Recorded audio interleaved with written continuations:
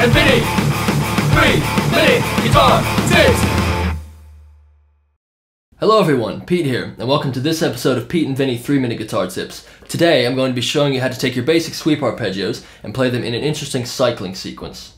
So this cycling sequence, which I'm about to show you, serves a couple different purposes. It can either be used as a more comprehensive way to practice your sweep arpeggios, more of an exercise that way, or it can be used as a way to create more interesting chord changes and phrases in your improv. I'm going to be demonstrating this technique in the key of D major. So first let's establish the chords of D major, played using arpeggios. And if you know the cage system, the arpeggios that I'm using will all be C-shape arpeggios with their roots on the A string. So first we have a D major arpeggio on the 5th fret. Next we have E minor on the 7th fret. F sharp minor on the 9th fret.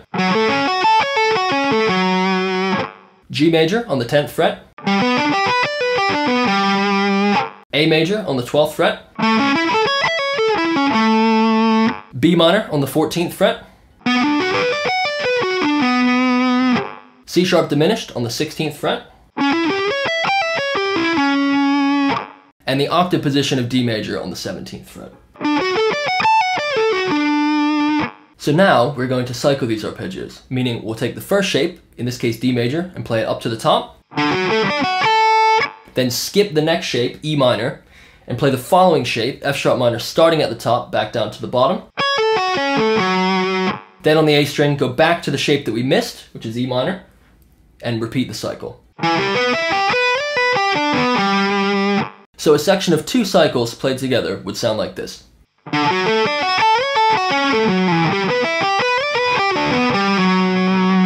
So now that we understand the cycling concept, I'm going to demonstrate a full cycle for the whole key. Check it out.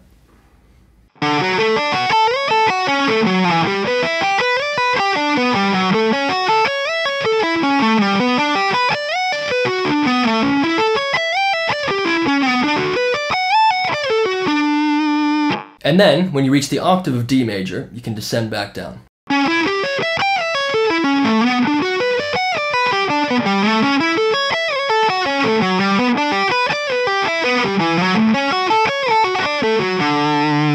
As always, the important thing here to remember is that even though the example today was in the key of D, you can practice this in any key, and I'd strongly encourage practicing in every key so that you can maximize its impact. And lastly, remember that you don't have to cycle exactly as I did today, especially in your improv. Experiment, have fun, and create your own chord progressions using this cycling technique.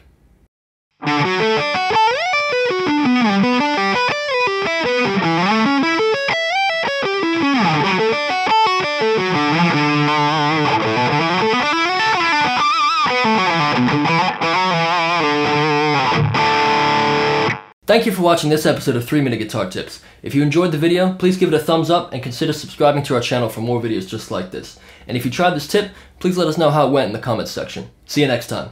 3-minute guitar tips.